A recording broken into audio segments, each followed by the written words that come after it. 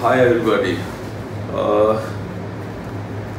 We are faced with a real big problem, and I think in my career I've seen lots of ups and downs, but this one is pretty unique. Whenever there have been ups and downs and financial downturns and the real estate has gone into a complete doldrums, we have always taken it and seen to it that we turn that into an advantage.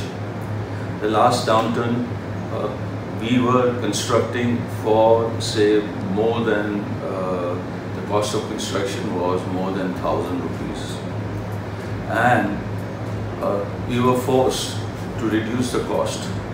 We worked on it and reduced the cost of construction to 550 rupees. And once the downturn was over, we were into business and we made a real success out of it. Today, what I feel is this is also a great opportunity for us to learn. This is not a simple downturn.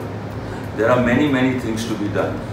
But one of the most important things to be done is we have to take care of our environment.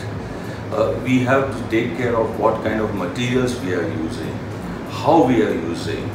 We have to take care of how we are proposing our new cities, how we are going to do and house our millions and billions of people that we are in this country. Okay. Now we can, and there are solutions. We have to approach the government and tell them, please do this, please do this. Once we do it and realize what the whole problems are, and if we do not repeat it, I feel that we will come out with flying colors, and that is what one should do. Thank you.